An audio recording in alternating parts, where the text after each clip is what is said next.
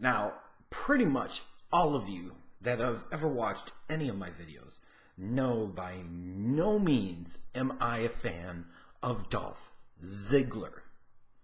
That said, I will give the guy credit for one thing. He overcame being Kerwin White's caddy and being a male cheerleader and parlayed that into a decade-plus long career with WWE, making a decent living doing so. With no real discernible talent to me. I mean, Dolph Ziggler is like one of the ultimate con men in the business today. You have a lot of people that became fans of his over the years, even though a lot of people I think have cooled on him over the years because maybe they finally got exposed to the truth and the reality of who Dolph Ziggler is and most importantly what he isn't. But he fooled a lot of people into thinking he was a whole lot better than he really was, a whole lot more talented than he actually was, and he's been able to rip off the WWE for a shit ton of money for a decade plus. And for that and that alone, I salute him. He has been able to con the Titan Tower machine out of a few $1 million. But as you can imagine, when I saw some of the comments he recently made on the Edge and Christian podcast about his position in the company and his thoughts about the future and whether or not it might be time for him to leave and go elsewhere, I'm kind of salivating at the mouth at the possibility that Dolph Ziggler might finally be leaving the WWE. This is great. This is a moment of excitement for anyone and everyone. Because after so many years of listening to people on the internet talk about how great he was, and I think he was one of those guys that really started to get me to distance myself from the hardcore and internet fan base as much as I could possibly be, even though I am definitely a part of it, was I looked at somebody like Dolph Ziggler, and I said, if this is the type of guy that people believe is a top talent, if this is the type of guy that people believe they should build a wrestling company around, if this is the type of guy that people think should be a multiple-time world champion, the face of a brand, the main eventer of a WrestleMania, then to me that showed just how sad and pathetic the WWE and the wrestling business had become as a whole. Because so much of this guy's career to me in WWE has largely been crap. It's exactly what it is. The one time I think I ever truly found Dolph Ziggler even remotely interesting was when he was just kind of reestablishing himself in the mid-card, and he was going up to everybody and anybody and shaking their hands, or trying to shake their hands and saying, hello, I'm Dolph Ziggler. It was just something kind of annoying but kind of cool about that. But that shit's gone almost a decade ago. Just about everything about Dolph Ziggler is stupid. People talk about how great he is in the ring. No, his flippy, floppy, fish-flopping, selling ass shit is not good. It's not entertaining. It's not quality storytelling. It's just crap. His offense sucks. His matches kind of follow the same type of formula, and they're not a particularly good one. He has absolutely no personality to speak of, absolutely zero charisma that ever shows through. His mic skills are atrocious after all these years. I mean, he's been doing it for over a decade. And if you can't figure out how to cut an effective promo that isn't some type of shoot or work shoot promo on the WWE app or some crap, then you just fucking suck. Your character has sucked over the years. Like the show off. He calls himself the show off. What the hell has this dude been showing off all this time? The fact that he can rip off so many other people, like that's the only thing he's showing off, is that he is the rip-off. From doing the famouser to overusage of the super kick to doing the sleeper to doing everything. There is nothing new, cool, original about Dolph Ziggler, and frankly, there never has been. And I cannot believe for the life of me that so many nerds, and that's what you deserve to be called for this, and that goes even to my boy Tasteless Tony T from back in the day. Well, I don't know what the hell any of you nerds ever saw in this freaking guy as a talent. He sucks. He always has sucked. He currently sucks massive dong and will continue to do so. From his stupid little twisties, middle school girl type of haircut, to his freaking tights that look all types of sissy-ish and suspect-ish. Like, looking at it as a grown-ass man, and I look at somebody like Dolph Ziggler, what is there that makes him somebody that I would like to root for, that I would like to get behind, that I would like to cheer? The answer is very simple: nothing. If I want to see a famouser, I'll go back and watch Billy Gunn clips from back in the day when he actually did it right. If I want to watch the super kick, I will watch Shawn Michaels. If I want to watch the figure four, I'll go watch Ric Flair. Hell, I'll watch The Miz, who even when he botches, he does it massively better than Dolph Ziggler ever could. And all of his whining and pouting on that ENC podcast, talking about the position that he's in, that he's kind of a gatekeeper for guys that are coming up through NXT, and that wins and losses don't matter except you're a guy that's losing all the time, and people know that he's losing all the time. Oh, boo freaking who. You were given chance after chance and opportunity after opportunity over the years, and that is a fact. Now, we could argue about what quality of opportunity Dolph Ziggler was given and how much of a real opportunity he was given, and those are very valid points and debates to have.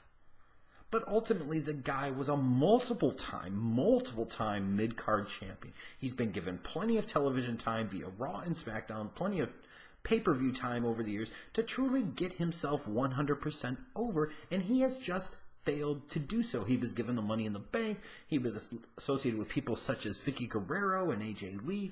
They gave him opportunities. They gave him chances. And you know what? Some point in time, even if a company isn't fully committed, and Vince surely was never fully committed to Dolph Ziggler, and that's part of the reason why it wasn't as effective as it could be. That is part of the blame. But ultimately, you must look at the talent, too. You must say, the guy just wasn't good enough. He was given so many opportunities, and it just ultimately didn't work, that maybe he just wasn't that level of guy. And that's exactly what it was. I mean, when do you look back at Dolph Ziggler's career and think about a lot of memorable matches? I mean, really, truly, honestly, what has this guy done that has really mattered or been significant or truly been memorable? The answer is about jack fucking squat. When I hear talk or see Dolph Ziggler talk about getting rid of his stench from WWE, and you could just see he's so beaten down, and I'm like, yes, continue to beat this mother humper down so that way he gets the hell out of the way, so that way he stops taking up a spot and wasting his time, wasting other people's time, wasting the fans' time with this mediocre hot garbage.